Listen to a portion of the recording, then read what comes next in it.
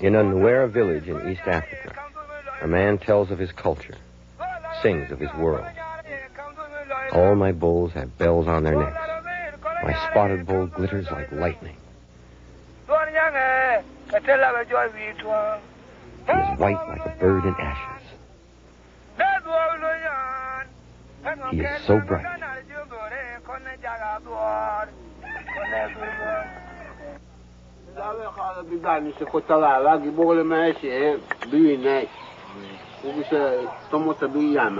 Across the earth can be heard the lilt and the cadence of different languages.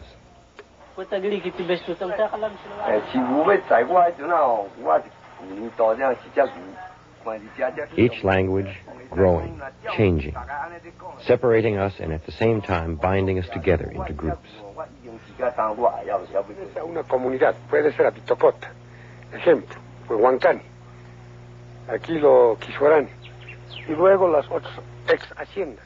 Each language is a framework for our feelings, our dreams, our distinct and varied cultures.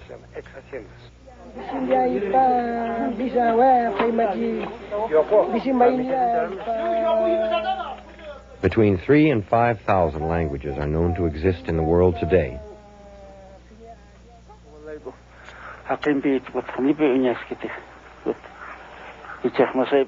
Each language is of equal importance to anthropologists, for language is the primary vehicle through which culture is shared and transmitted.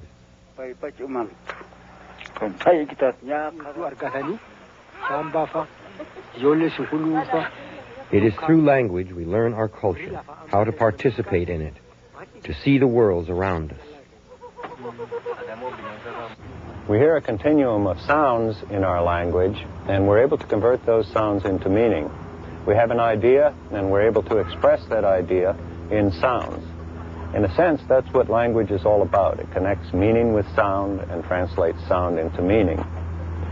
Because we're human and have human brains, and because we've had the experiences we've had with our languages, we acquire the rules of our languages and we have them in our head. These rules are finite. They're limited in number. Yet from these rules, we're able to produce an infinite number of sentences. We can understand sentences we've never heard before. We can utter sentences we've never heard before.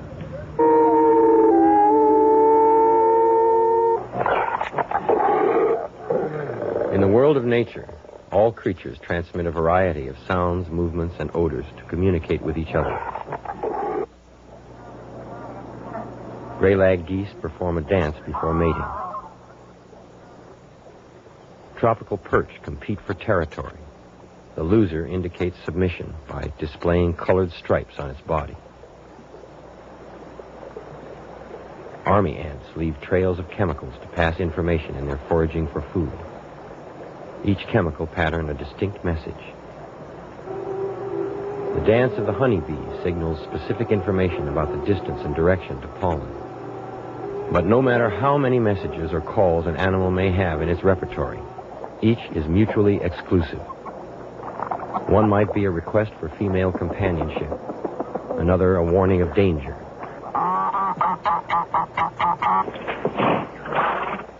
But animals cannot combine parts of two calls or gestures to make a new meaning. The communication is closed.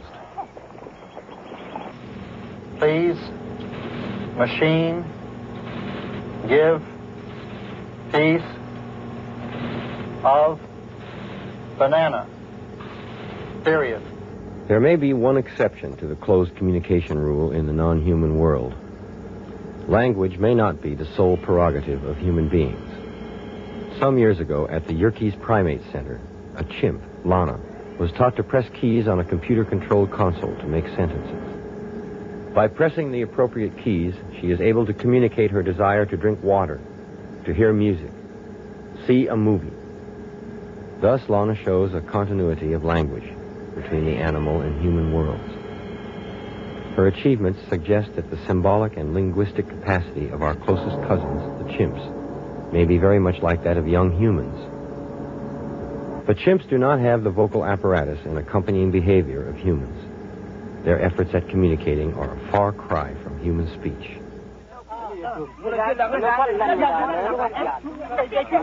Only human language, in its spoken and symbolic character, permits an infinite number of combinations and recombinations of meaning.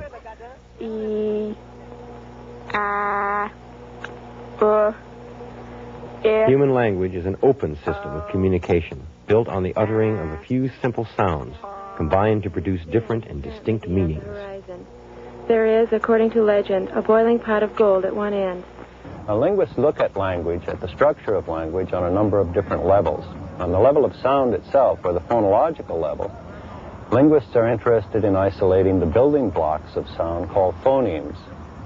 Phonemes are sounds in languages which don't have meaning in and of themselves, but which signal differences in meaning. For example, in English, consider the difference between the words bit and pit. Now, they differ minimally, only in terms of the first sound. One begins with a B and one begins with a P. One is voiced and one is not voiced. We hear those difference in sounds, and we recognize and understand different words. On a slightly higher level of linguistic analysis, we come to the morphological level. Morphemes, you can consider, for example, words morphemes. Individual words such as walk is a morpheme. In itself, it contains meaning.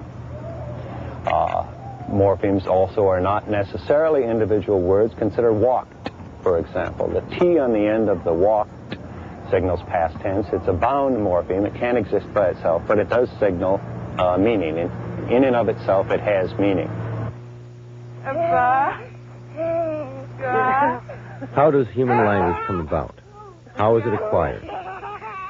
The process is universal, a biological maturation occurring in the same sequence to all children in all cultures, what some call a built-in language acquisition device. Recent research pinpoints the first weeks of life as crucial. The child learns the patterning of sound and behavior in social interaction. At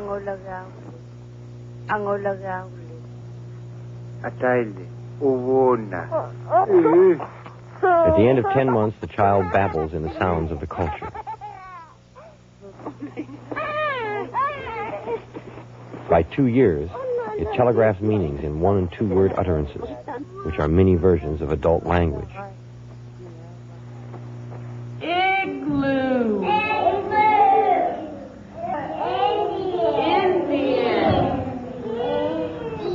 The acquisition of language is a major accomplishment for every human, learned in interaction with adult and peer. What sound was this? By 3, the child has a vocabulary of hundreds of words, increasing at a faster and faster rate as the child grows. Lobster. Lobster. Becky? Lobster. Lightning. Lightning. At the same time that the vocabulary of the child increases, there is a drive toward the sense of the language, a grappling with metaphor, with syntax, and with grammatical structure. The child masters the language in the context of a total culture. The language of the culture is now set. He's got stretched arms. He can kill you. And to wake you up and give you, these men will give you only milk and juice and dinner. The monsters give you to buy cars and dinners, a whole bunch of dinners. The level of syntax has to do with the combination of words into sentences and the kinds of meanings that those combinations convey. For example, in the English sentence, John saw Mary, we know that it is John doing the seeing and Mary the one who is seen. If we reverse the word order, Mary saw John, then we know that Mary is the one doing the seeing. Syntax, through variation in word order, signals differences in meaning, conveys that sort of relational meaning. It, of course, can get much more complex than that. For example, if we consider the sentence, the man who lives by the river that I introduced you to last night is not going to join us on our picnic because he's heard on the radio that it's going to rain. We've taken a number of small ideas in English, smaller sentences, and combined them through our rules of syntax into a single sentence which conveys a great number of relational sorts of meanings. Now, all those that are here, raise your hand. Every culture has its own codes of meaning. Words and sentences only make sense when they are part of a total cultural pattern. The comedian, Professor Irwin Corey, illustrates this point by manipulating language to create a comic world of double talk. We've got to reconnoit, reiterate, reaffirm the developing aspects whereby we can ascertain with impunity those who accepted the obligations and realized the necessity of continuing that iota whereby we can accept and feel that salvation is its own reward. Every language is an ongoing performance, and each consists of more than words and sentences. How something is said is often as important as what is said. Somebody whistling would be just a distraction to any cab driver. Paralanguage, accent, pitch, cadence, tone also contribute to meaning. There's one surefire way to get a cab. To raise your hand directly above your head and hold it up. Then a driver who's seeing 10,000 things every 2 minutes can clearly distinguish the one person from everything else going on. From people crossing the street, from people looking at their watch, people touching their hair, people talking with other people. You see these Italians, they're always speaking with their hands. They're always moving their hands. You would think they need a taxi, but they don't. They're merely conversing with someone next to them. Here's a young woman, she's touching her hair. She's very attractive. She'd be a good taxi trip, but I know she's only crossing the street. You've got to see... Like all of us, the cabbie relies on another aspect of language, kinesics, or body language, to read meaning. Here's a great guy right here with the conservative hairstyle, the suit. Looks like he's from right around here on the east side of Manhattan. He's got his attaché case, his sunglasses. It'd be a great trip out there in a big pip.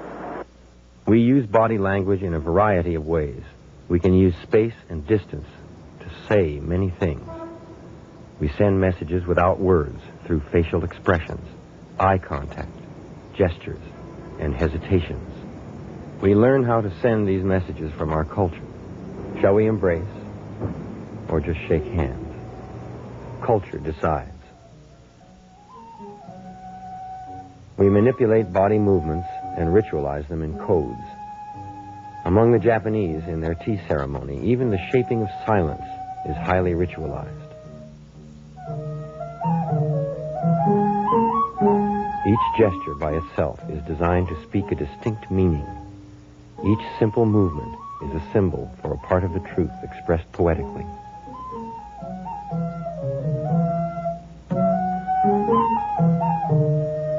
The codes of any language are shaped by and emerge from a specific social and historical heritage. Alongside standard American English, Black English, for example, has developed its own rich pattern of language and code.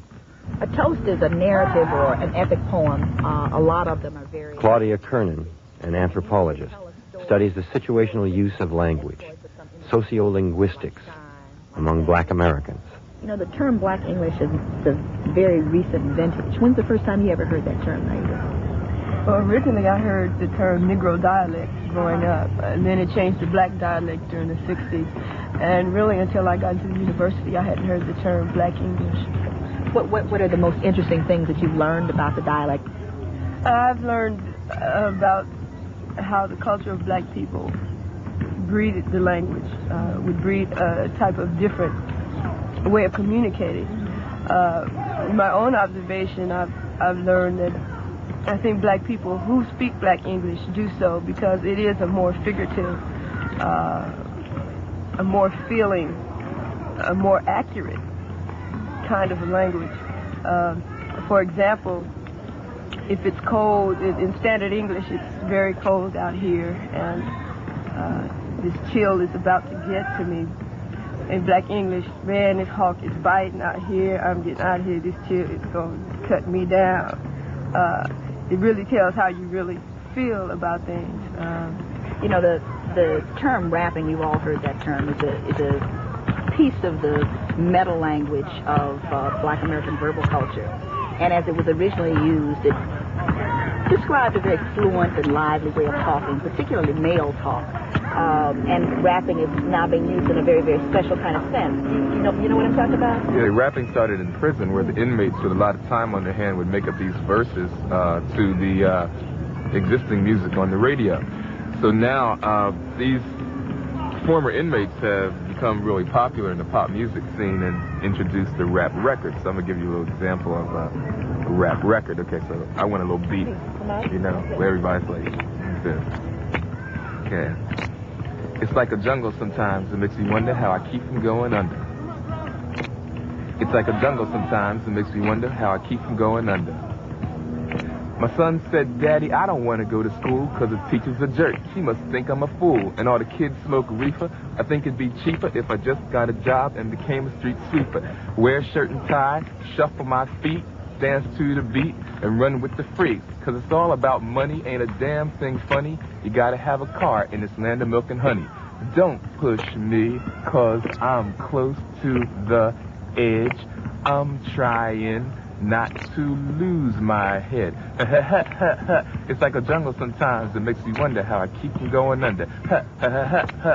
It's like a jungle sometimes, it makes me wonder how I keep from going under.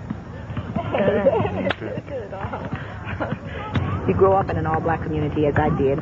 You don't really feel very different. You don't think about things like Black English, Black culture. I mean, what you learn is what everybody else does. And you behave like other people in the community behave.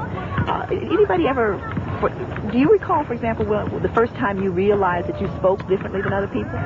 This is merely a situation where I came to UCLA coming from basically an all-black environment, all-black high schools, and to that fact, predominantly black educators. I saw myself changing, actually, at my first year of college. The nasal quality of my speech changing. When I stopped using double negatives. So I had just the opposite experience from you. You know, where you feel the pressure to speak more standard. I kind of feel this pressure to speak more in Black English because, like, my upbringing was, like, all in, like, a strictly standard English white school environment. So when I got to area where there were more blacks, and when I opened my mouth, the blacks looked at me like, you know, where's this guy come from? And even the whites were looking like, well, you know, man, are you sure you want to sound like that? I mean, you know, you sound like a little bit too white for the way you look, you know? So now, as I get older, I kind of am trying to modify my speech so that I sound more black so that, you know, I can communicate better with, you know, blacks and consequently with whites. What we are confronting basically are different grammatical rules. Our dialect is the sort of output of a somewhat different system of rules than standard English.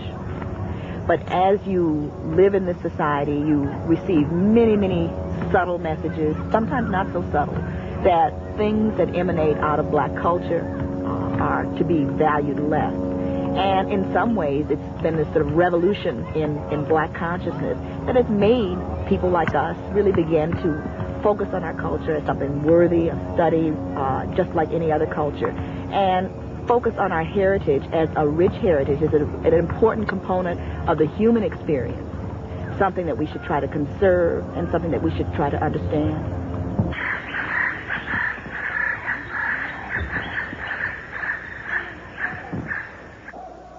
Every language is a tool for survival, a matter of life and death for a culture and its people. The Iwam, a people on the Sepik River in New Guinea, provide a startling example of this. The Iwam live by hunting and by eating a starchy paste made from the palm tree. To eat the paste is to make the throat happy. For the Iwam, the throat is the same as the soul. It is the center of life. This twist of language is crucial to them, for it structures how they perceive the world and how they act upon it. This woman is in a coma, but though she is living, she is about to be buried alive. She is moving, but she cannot speak. Her throat cannot speak. It is dead. So to her people, she is dead. She is placed in a shallow grave and covered with fronds. This incident illustrates what some linguists and anthropologists believe to be a central feature of language, that by providing habitual grooves of expression, it predisposes people to see the world in a certain way. It shapes the way they think and behave, their very perception of reality, even of what is alive and what is not. The relationship between thought and language is a complex one. Does thought influence language? Does language influence thought? Now, what that means is that somehow the categories that our language imposes upon the world and which we habitually use influence the way we think of the world. Languages talk about such things as causality, as time, in different kinds of ways. A person using a particular language, habitually using a particular language that talks about time in a particular way, may begin to perceive time that way, to conceptualize time that way, and to conceptualize time in a different way than a person who speaks a language that talks about time in a different way.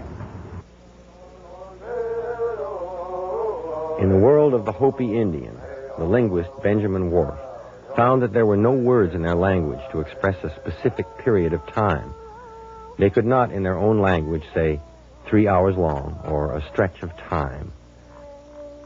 According to Whorf, time to the Hopi was an indefinite, undividable quality of experience.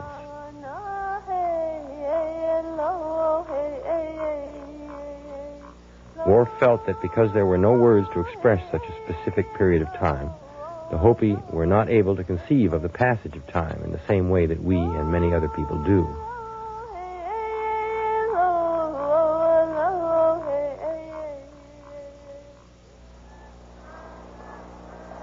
Whorf's view that reality is shaped by language is not totally embraced by other linguists and anthropologists.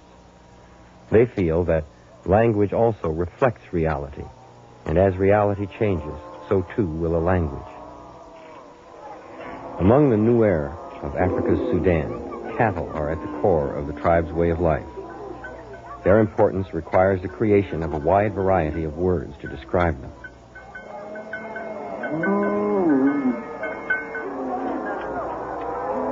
Day begins with the task of collecting and milking the cattle. They are the source of food, the subject of raids and wars. The boy takes his name from his cattle, and it walks with him throughout his life. Brown with the white spots, shining horns twisted. There are over 400 cattle words in the Nuer language. In their vocabulary, subtle combinations of color pattern, parts of the body, and the shape of the horns are all elaborated. Cattle words are the focus of their vocabulary. They are used in greeting each other. They give symmetry to their art and ritual. They are the substance of their imagery and chant.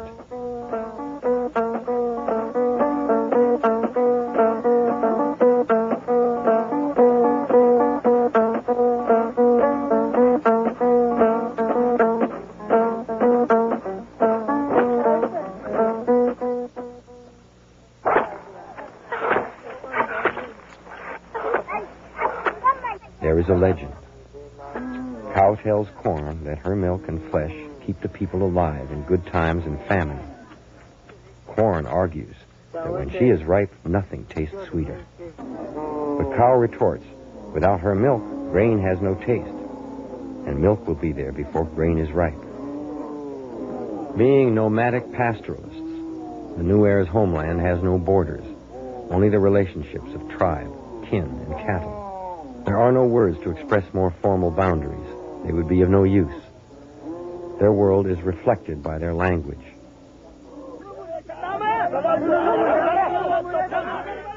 Whether language shapes our reality, or whether it is simply a reflection of reality, it is an intimate part of our cultural perceptions and view of the world. Something with me, and I will take the rap. Language allows us to share our cultures, to pass them on, to make each culture both separate and sensible to its participants. They can't go to war because of the gang activity. Each culture chooses to recognize different units of sound and meaning, to blend in a syntax that contains all we wish to understand and act upon.